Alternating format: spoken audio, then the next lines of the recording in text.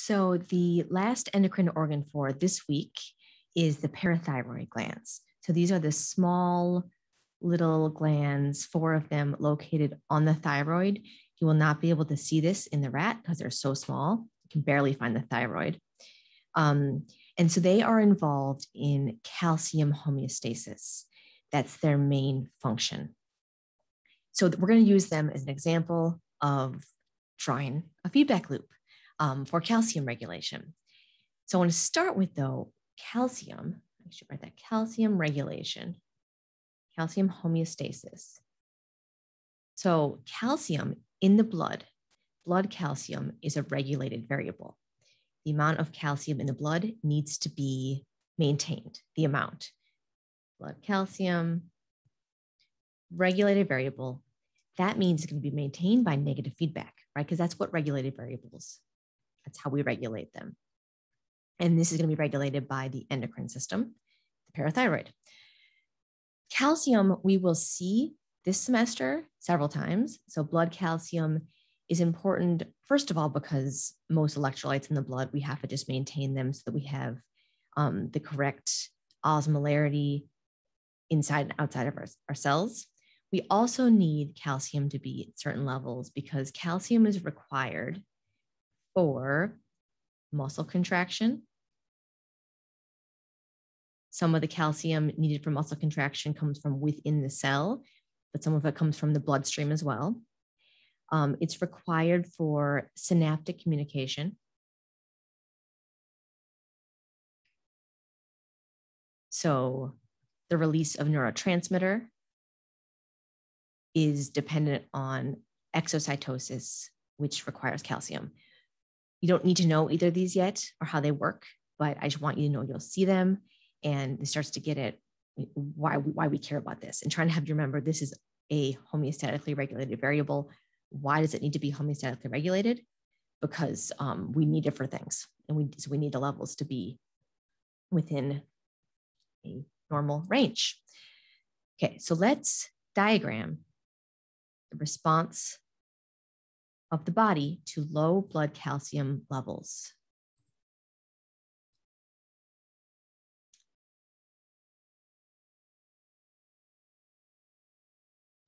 So normal blood calcium is typically between calcium 8.5 to 10.5 milligrams per deciliter.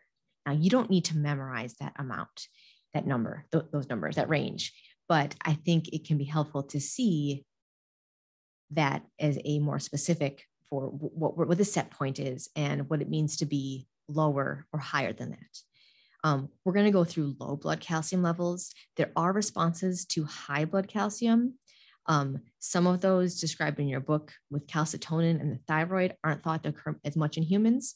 And I don't really want to talk about the thyroid right now. I want to talk about parathyroid, which responds to low blood calcium, parathyroid gland.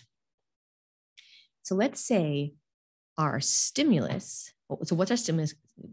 What is our stimulus going to be to initiate parathyroid response? We are going to have low blood calcium, right? This is our stimulus. We could say this is maybe like 6 milligrams per deciliter, if you like numbers.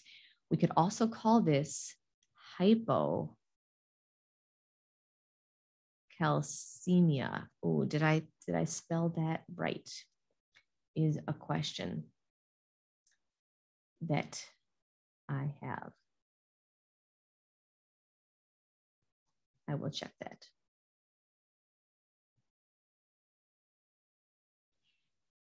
Okay, let's assume that's right. I'll let you know if it's not. This is our stimulus. Stimulus is going to be detected by our endocrine organ in this case, the parathyroid gland, which is going to be both our sensor or receptor, same thing, and our integrator or control center.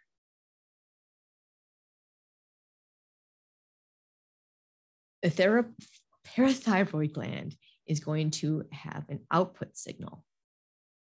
What is that output signal? A hormone. Don't like that H. Parathyroid hormone. That's easy, right? Is produced by the parathyroid. This is our output signal that is going to target our effector or target organs. There are going to be 3 for the regulation of calcium. And we're going to see one in more detail later. That one is this one. So one targets, make myself smaller here. Target/effectors. Where's one place, if we have low calcium, where can we get that from? The bone. So I'm just going to put bone. I'll talk to you about the cells that are responsible for this. There's certain cells that break down bone to release calcium into the blood. So we'll see those when we get to the skeletal system. This is talked about in your book in the skeletal system chapter. So bone, the effect or the response of this organ is going to be bone breakdown. 2, number 2 target is going to be the kidneys. What do you think the kidneys are going to do? Retain calcium. This is called reabsorption as well. So we're going to put retain though. Retain calcium. So instead of peeing it out, it's going to stay in your body. Less is lost in the urine.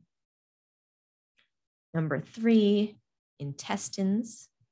What do you think? Increase absorption of calcium. That's something that can be regulated. How much is taken into your body in the first place? All right, so all 3 of those responses are doing what? Increasing plasma calcium. Even though they're increasing calcium in the blood, that's what we want to do. That is negative feedback because it's turning off this system. PTH will be lowered in response to this effect. Shuts off the system, including PTH, parathyroid hormone secretion. Just want to mention here, there are endocrine disorders that are pretty fun to talk about and actually pretty common. Parathyroid disease is not the most common, but I do know people who have it. So if you have dysregulation of this hormone, that causes your system to be a little funky, right? So high activity of your parathyroid would result in high PTH. This is called hyperparathyroidism. This is going to cause excessive calcium reabsorption from the bone. So excessive this stuff. And the main consequence could be bone breakdown and damage, fractures, bone deformities, a consequence of hyperparathyroidism. Low PTH is called hypoparathyroidism. And in that case, this deficiency of the hormone actually can result in dysfunction of muscles, paralysis, spasms, because calcium is important for our cells to function, that balance of the inside and outside of the cell, and for muscle contractions. So just a brief introduction there to one set of endocrine disorders. There's basically hypo and hyper, meaning low and high, for any hormone you can think of, and that's an endocrine disorder that's you can look more into.